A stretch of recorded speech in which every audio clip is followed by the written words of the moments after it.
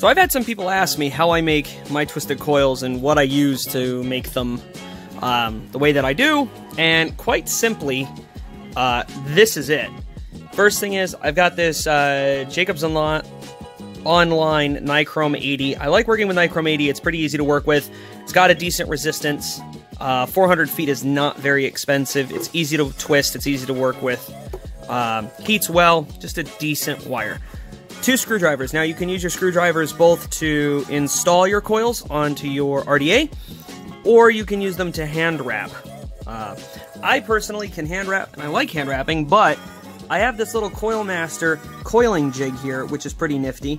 Basically, you stick one end of your wire into this hole, comes out here, and then these little doodads slide in over the post and help you to wrap. You have the various sizes of your different coils from 15 all the way up to 40. Tiny itty bitty screwdriver if you need it. Pliers, end nippers, and the drill. So basically I cut off what I need to make my length, and I like making 3 and 4 wire coils twisted. I do 2 as well. That's basically up to you. The idea is the more surface area and the more little pockets that you have for e-juice to get into, the more vapor and flavor you're going to get. So 2 wires, yeah, it's great. It's awesome. I like to do a fairly loose wrap, a loose twist on 2, on 3 a medium tightness, and then on 4 I like to really twist that sucker down. Although I've done some 4 wrap, or 4 strand twisted that get pretty darn loose, and they can work really well. They're just really hard to get evenly heated. So that's that. That's basically it. These pliers, I really like these because they're bent. So I don't know, I just really like using them. They're fun to use. I like using the bent pliers here, and then my end cutters to cut my ends. So I'm going to get a strand twisted up, and then I'll show you what that looks like. So I'm doing a 4 strand, and so what I've done is I've cut my wires to length, done a little bit of a twist, and then I put a little L shape in it.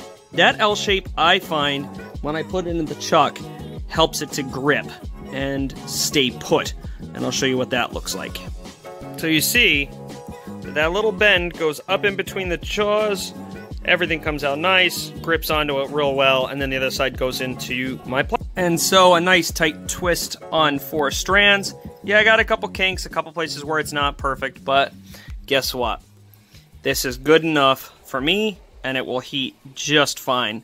We're going to get it mounted and threaded up. I'm going to see if I can do this on the camera. So, this Coil Master, what I really like about it is it's easy to work with. So you take one section, stick your tag in. You just stick your tag in just like that, and then you begin to wrap. And there's plenty of videos online of people doing this, so I'm going to get these all wrapped up. I'm going to be using my 40 mandrel to get a nice big opening for tons of cotton. And I'm going to get that all set up. And so there's the result. 2 beautiful coils, 4 strand, about 6 wraps, 6-7 wraps. This will pull, as a dual setup, this will pull about 24 to 26 amps.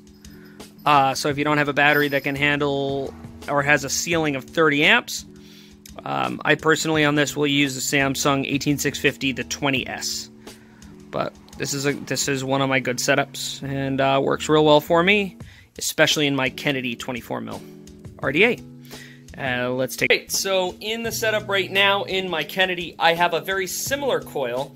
It's a 2-strand tight twist, running the same amperage.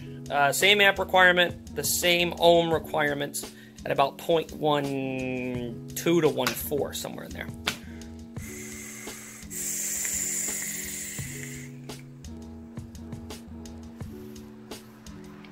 Tasty.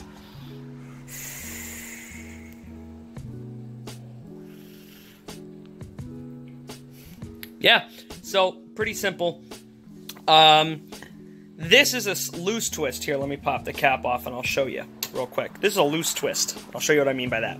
I've been chucking hard on this for 2 or 3 days now, so time to clean them coils, but I don't know if you can see, it kind of looks like barbed wire. The twists are very loose on this. The pitch is probably 1 or 2 millimeters, something like that. Just a very loose twist. I like the loose twist for 2-strand. It just works real well for me. But the 4-strand with the same number of twists will work very similarly. A little bit slower ramp up. So if you're using like a dual battery mech mod or a 3 battery mech mod, and you can run 0.12, 0.13 safely, 4-strand works really well on that. I like my 4-strand coils for my my Wolf 2 battery mech mod box thing. On this, it might be a little bit slow on the kick up, but it'll still work just fine. And then in any regulated, works beautifully.